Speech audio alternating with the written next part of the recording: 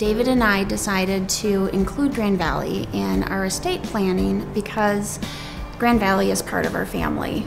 We want to see Grand Valley be successful, not just today, tomorrow, but for years and years to come. It was very easy. We didn't go through a financial planner. We used the life insurance advisor for that, and it was quite easy to do.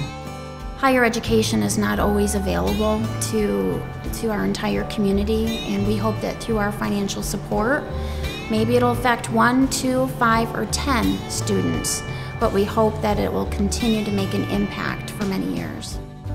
It's an easy thing to do, to give, and I think everybody probably comes to a time in their life when they're looking for ways to give back. We've come to a point in our lives where it's possible for us to do that, and it's a good feeling.